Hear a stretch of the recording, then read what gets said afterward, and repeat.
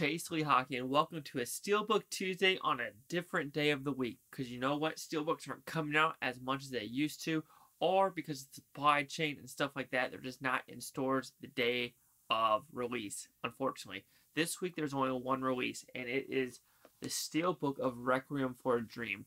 And actually, Best Buy is doing a lot of these old Lion Gates one and making them Steelbooks. I think the next one is the Punisher that comes out next week.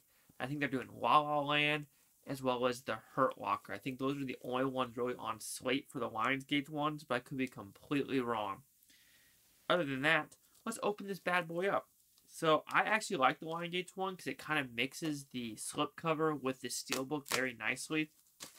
And this looks like it's going to do the same thing. You hear it? Not a good sign. But you got nice blues with it. The nice blues, kind of like an eyeball, as you can tell, blue eyeball. Pupil, stuff like that. You have Jared Leto, Jennifer Connelly, and Marlon Wayne in it. So you have that. Let's open this bad boy up, see what it looks like. Alright, so you see, that's why I said like the eyeball thing, kind of cool. And the back cover does it as well.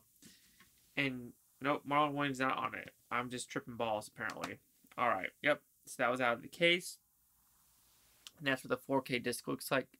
An eyeball. What do you know? And the Blu-ray, another eyeball.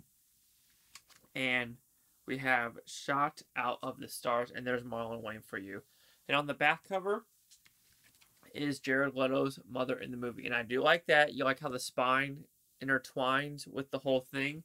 Those are the type of steelbooks. So actually these new Lionsgate steelbooks are actually pretty dope, and they're pretty well done overall. So if you ever find them, I would do it. It's kind of weird which ones they're doing, because they're doing like 3 from Hell.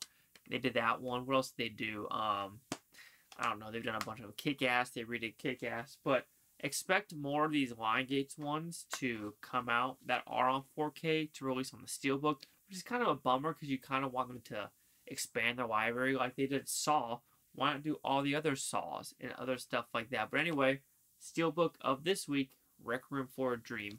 Chase Lehocky with the Blue Futon. Like, comment, subscribe. Let me know what you think about Futon Utopia. You Booftonians. Thank you for watching. Have a great day. And like I said, this weekend is straight up Sundance. I need 5 more subscribers, guys, to that 600 and another Steelbook giveaway. Let's do this.